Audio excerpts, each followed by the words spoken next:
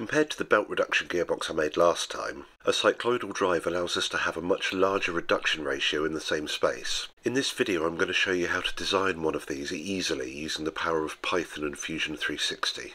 Cycloidal drives work by having a number of pins equally spaced around a circle. A cycloidal disc with one less tooth than the number of pins can then be engaged with these pins. If we roll the disc around the pins, you can see the disc itself will turn. In order to drive the disc, we will need an eccentric bearing which can be mounted to the pins and to the disc. With this in place, we can see the disc itself rotates much more slowly than the eccentric bearing. In fact, on this model where we have 10 pins and a 9-tooth disc, for every 9 times the bearing rotates, the disc itself will rotate 1 time.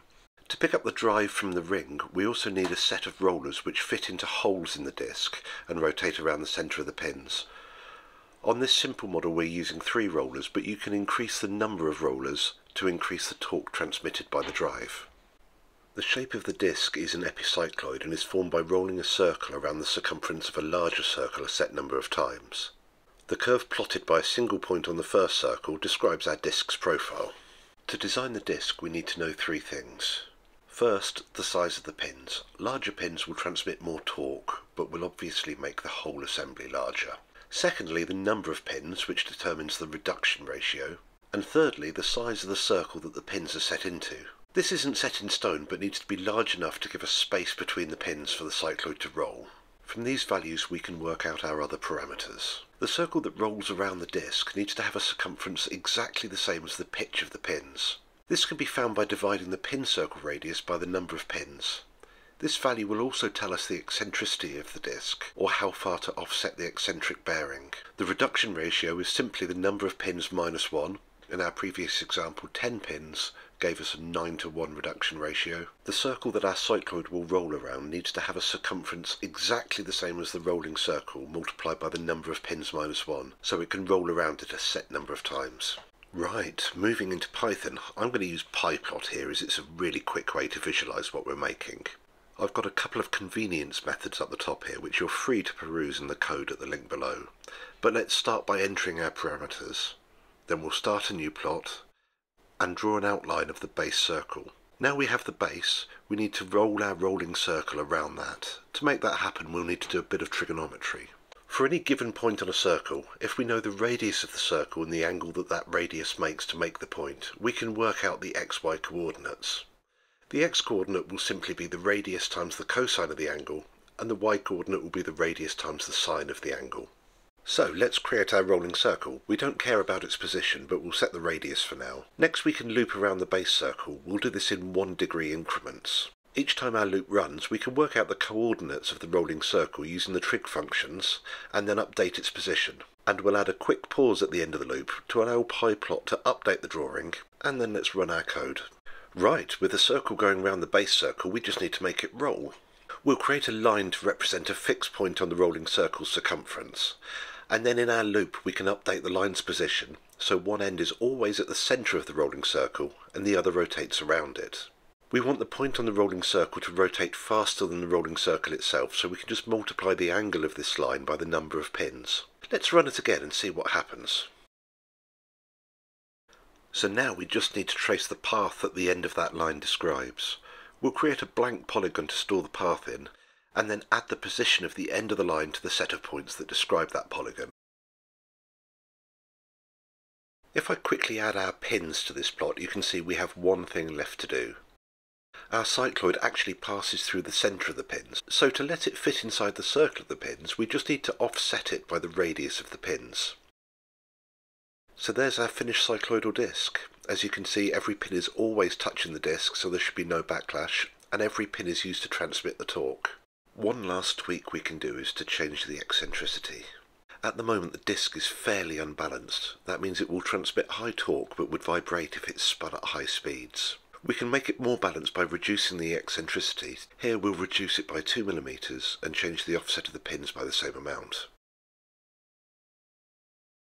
You can see the cycloid is much more smoothed out now and should run a lot more smoothly. It's possible to take this too far though. This cycloid would probably start to slip past the pins under load. Now we just have to take this into Fusion 360. In Fusion 360 we'll start by adding a new script and then editing it. This should open up a copy of Visual Studio Code with a Python template loaded. Using the Fusion API, we can now create a new sketch in our current design. Next, we'll just take our parameter definitions that we had before. It's worth pointing out here that Fusion scripts use centimetres and not millimetres for measurement. We'll add our loop in as well, but here we'll only draw one node of the cycloid instead of all of them. Fusion can be pretty slow, and it'll be much quicker to use a circular pattern later to copy them. Fusion's version of Python doesn't come with many libraries, so we'll just add a couple of convenience methods in. Next, instead of defining a polygon, we'll draw the cycloid using lines. The first time we run the loop, we'll just define a point, and then the second time we'll draw a line from that last point to the new one, and so on. Then we refresh the viewpoint at the end of the loop, so we can see it draw the curve in real time. And now we just need to offset it to make room for the pins. Fusion lets us select all the lines in one go, and then call offset on them, passing in a point on the side of the curve that we want the offset to go. So now our first lobe is drawn, we just need to make a full cycloidal disc. We'll just edit the sketch, select our curves, and then create a circular pattern 9 times round the centre. Then we can extrude our sketch upwards to create our disc. Next we'll lay out our pins. We'll start by offsetting a point from the origin by our eccentricity, and then creating a pin 50mm from that. We'll then create a circular pattern of 10 pins round the outside, and add a couple of extra circles around our offset point for a base and for the eccentric bearing. We can now extrude out both our base and the pins.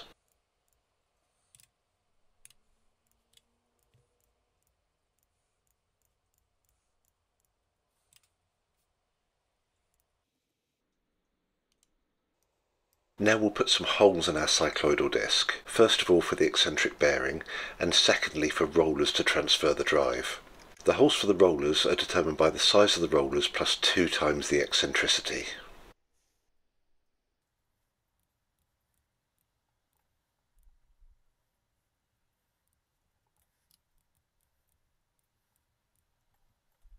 So that's the cycloidal disc and pins done. The eccentric bearing and rollers are trivial to add. The rollers are just placed on a circle the same size as the roller hole circle.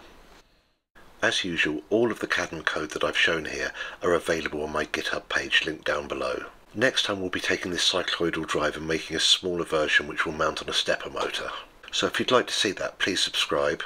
Leave me a comment down below if you think I should have done anything differently, and hit that like button if you've enjoyed this. See you later.